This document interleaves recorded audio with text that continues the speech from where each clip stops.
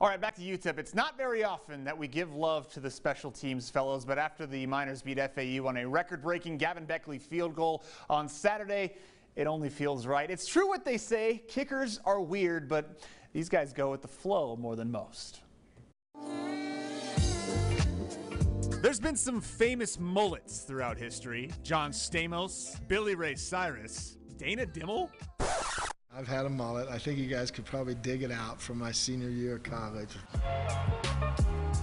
Yeah, Coach is pretty lucky I couldn't find that photo, but some of his Miners are continuing that legacy that he started back in 1986. They were all like trying it out, and then I got here and I was like, yeah, I need my long hair back, and they were like, get a mullet, and I was like, I can do that. UTEP's 4 starting specialists, kicker Gavin Beckley, punter Josh Sloan, holder Mark Ramos, and long snapper Angelo Tejada make up UTEP's Miner Mullet Mafia. They always say specialists are the odd ones out in the team, and we make sure that we're together in being the odd ones out. Beckley and Tejada were the first to go with the flow, then Sloan, followed by Ramos this year. They've tried, but so far failed to convince anyone else to get on the mullet train. They said they're going to try it, but they don't look good, and I said, do you think I look good in this? No, but I look great in this. His third field goal of the afternoon, his mullet blowing in the wind in all its glory.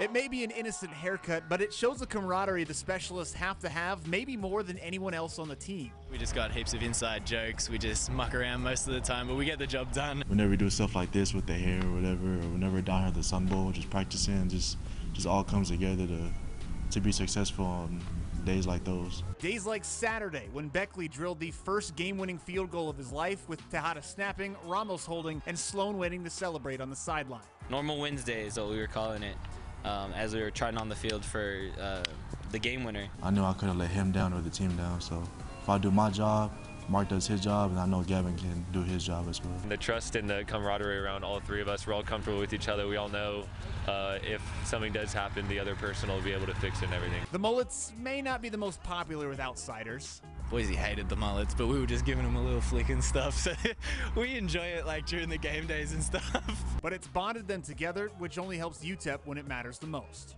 It's just something we wanted to do just to show a togetherness for Gavin's last year and just feel good about ourselves. Those guys are rocking it. I mean, they look good, so more power to them.